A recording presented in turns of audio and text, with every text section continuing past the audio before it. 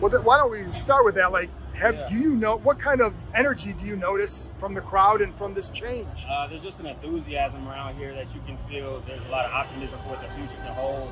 There's a lot of excitement. You feel like a little weight has been lifted off of everybody's shoulders. And I'm just excited to be a part of it. I'm extremely blessed to be in a situation where I'm one of the leaders of this team, to be a part of the legends that were here, and to be a part of what Josh Harris and the rest of the group is trying to build here in Washington. Is extremely excited. And it just makes me want to be even more hungry to get back ready for work on Tuesday. Terry, you were at the press conference. Did anything stick out to you that he said? What was so poignant? I think, to be honest, his personability was the #1 thing that stuck out to me. I feel like, when you own a team, it's probably pretty hard to kind of have that trickle-down effect.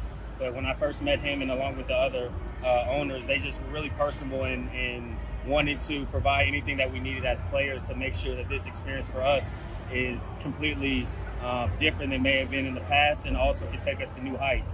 And I think that's extremely important, because I think that's sometimes lost in the hustle and bustle of business. And we get it, it's a business, but at the same time, the players is what make the business. I really truly believe that. And I think they're really a group that's confident in not only what it takes to win, but also empowering us to do what we need to do to win on the field. And now it's on us as players and as leaders to implement those things on the field come this season and start to build some consistent changes around here.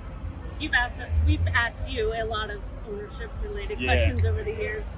To finally not have to deal with all the off-field stuff, how much can that help you guys on that? I think that's the best part of it all, to be honest, to kind of be able to truly focus on the field and to hear that from the ownership, that they echoed that same sentiment that the players have been feeling internally for so long, where we just get to focus on our jobs, which is playing on the football field. And like I said, we all understand it's a business and there's other components to that, but we're football players and we're leaders in the community, and those are the two things that we get to focus on, and that's what they're going to do to try to empower us to do that. So it's an exciting day for us as players. I know my teammates are excited, and I'm just looking forward to getting back with them and our coaches and making our mark for this year.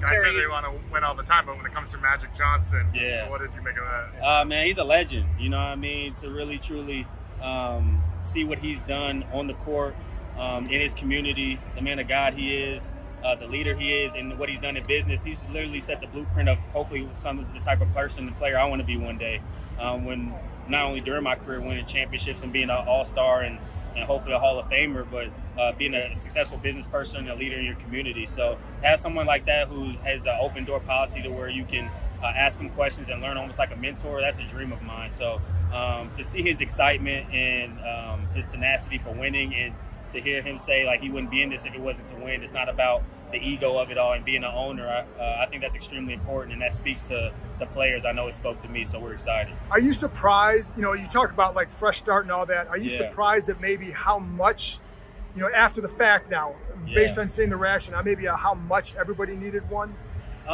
You truly don't understand the weight of everything in the years. Like I said, I've only been here for 5 years, and so a lot of the things that were possibly transpiring were before I even got here. So even I couldn't appreciate the weight. But when you get the questions, obviously the things that you see in the media, things like that, that kind of weighs on you. Have to answer those questions. And now it's like a clean slate for everyone. I know for Coach Rivera, for the front office staff, for our fans as well, they get to kind of get back to focusing on the importance of what's on the field instead of necessarily worrying about what could possibly be going on off the field. And I think the #1 thing I really take away from the day, just meeting with the legends and the owners, is I already had appreciation of this, but the deep, rich history of how the former Redskins and now the Commanders, how deep these roots are.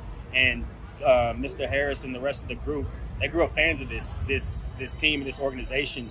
And I spoke to, obviously I get to talk to Doug Williams a lot, and I want to be a part of that. We all want to be a part of something special, greater than ourselves, and that's what winning championships, but also bringing a culture back to D.C. and the capital that hasn't been seen in some years. So just to have the opportunity to be a part of that and be a leader on this team, I'm extremely grateful, and it makes me want to continue to increase my level of playing leadership to make sure that those possibilities become reality. 2 more.